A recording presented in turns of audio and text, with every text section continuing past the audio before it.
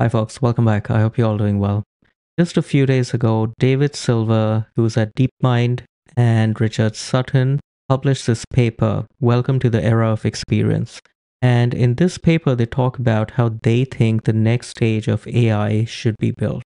Now, Richard Sutton is, along with Andrew Barto, one of the recipients of the 2024 ACM Turing Award. And the two of them got this recognition because they created the field of reinforcement learning. And before we even start talking about the experience paper, it's worth quickly mentioning this now famous paper by Richard Sutton called The Bitter Lesson. And the point being made in that bitter lesson paper was that general methods that use computation will beat out more specific or more domain specific algorithms. And this has been proven correct over and over again. And our current era with LLMs is basically the biggest proof of this bitter lesson. Why is it bitter? Because there were entire fields of computer science like natural language processing, expert systems, what is now called old fashioned AI, that depended on building all these very special purpose bespoke algorithms that tried to get intelligent behavior from computation. And they have all been largely made irrelevant by the very large language models of today, which just used huge amounts of data, pretty much all the human data available to us, plus massive computation to build general purpose models, which subsumed all the things those prior bespoke systems wanted to do. And if you keep that bitter lesson in mind, this paper about the era of experience is a conceptual successor to the bitter lesson. So they start by noting that the models of today, the LLMs of today, are all based on human data. And these LLMs have shown some very amazing capabilities. But because they have been trained on human data, they probably will not show intelligence that surpasses that of humans. There's also a physical limitation. The human data that was used to train these LLMs has pretty much been exhausted. There isn't any more data left to train on. And with that realization comes the need for a new source of data. And the central point of this paper is that this new source of data will not be human data, but will be experiential data that agents, AI agents themselves will harvest by interacting with their environment. And once an agent can continuously learn from its own experience by interacting from its environment, you remove the limits on how much data you can get because they can pretty much learn and interact with their environment in an unbounded manner, just like humans when they interact with their environment and learn from the environment. There are no limits to how much they can learn or how much they can interact with the environment.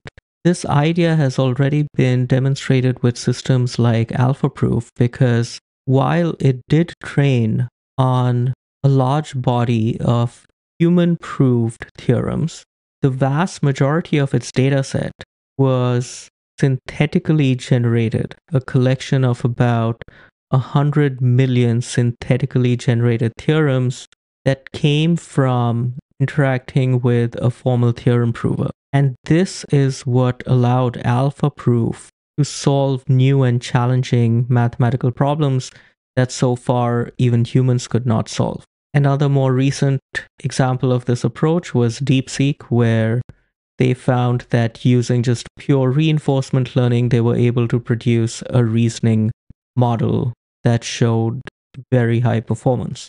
So this idea of using experience to learn from breaks down into four more concrete points, and we look at each of them in turn. One is to have long-running streams of experience rather than the short episodic interactions we have with models right now. The next idea is to have grounded interactions with the environment, so not mediated by a human.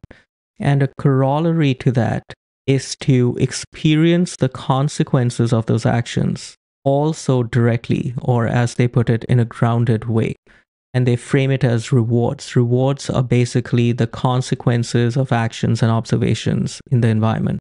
And finally, the fourth pillar of this plan is to have the agent plan and reason in its own modalities rather than reasoning only in human terms. So let's look at each one of those in a bit more detail. So one of the shortcomings of LLMs, of course, is that they have a finite context window. Now, those windows are growing pretty large, 1 million, even 2 million in some recent models in terms of tokens, but they're still not of a size where an AI agent could have unbounded continuous learning within that window. What they're proposing is agents that have a very long running stream of experience, just like humans do. And it is this long running stream of experience that forms the basis on which an agent can learn deep things over a long time. Next, we come to how this agent acts and observes. The shortcoming of the way we do LLMs today is that they are able to observe only the outputs of human privileged actions and mostly through text. But if you look at other forms of intelligence, like human or animal intelligence, they have all these other modalities like motor control, sensors, and so on. We have 5 senses. So, how do you let AI agents have these kinds of grounded actions and observations? You have to let them interact directly with the real world. So, one example is APIs, another example is computer use models. But it should not be just limited to that. Agents should be able to use digital interfaces and sense physically real things about the environment and learn from those things. So once you have an agent able to directly learn from its environment, able to directly take actions in it and observe what happens, the next question is, what should those agents make of those observations? And that's basically the question of rewards. And here the authors are saying that these agents should directly learn from these external events and signals, and not just from humans.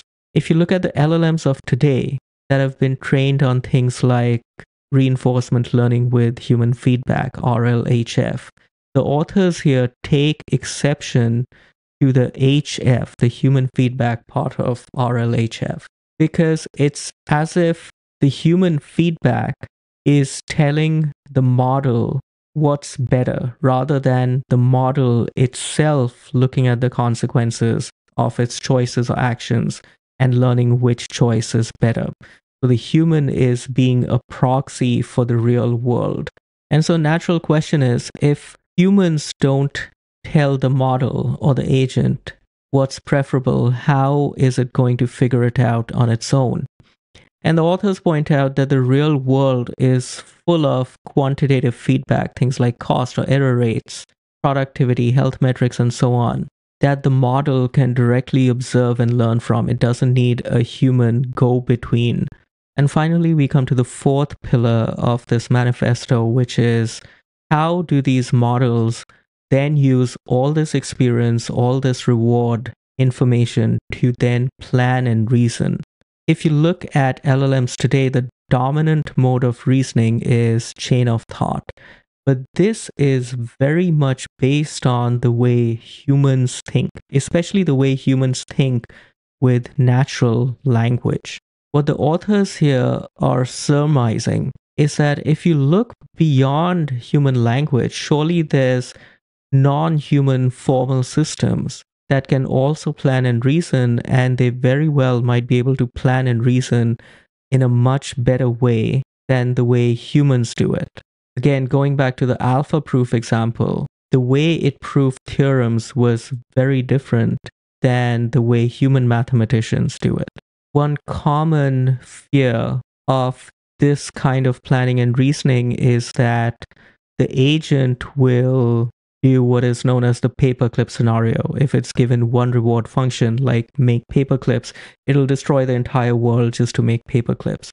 But the authors here are saying if the agent is indeed grounded in real world data, real world rewards and consequences, it will notice when it is doing something bad. This feedback loop that it's getting from the real world will serve as a natural deterrent to it doing catastrophic things. They have this diagram in the paper, which is a great summary of the various eras of AI as viewed through the lens of what was the dominant source of data used to train these AI systems. If you look at systems like AlphaZero, they were largely trained on synthetic data, hence the era of simulation. Then comes the current age we're in, which is dominated by LLMs, trained mostly on human data that we're pretty much running out of. And the authors here are looking to the next stage, which they call the era of experience. So, learning directly from acting in and experiencing the real world itself and getting the reward function feedback from those actions in the real world. And the big advantage of that is that A, you're grounded in the real world, and B, that you can get pretty much unlimited data this way. So that was a quick look at this era of experience paper, which charts out a path for how one would use reinforcement learning, but grounded in the real world to kick off the next stage of artificial intelligence. I hope you enjoyed that. If you like content like this, please consider subscribing, like the video, and I will see you next time. Thank you very much.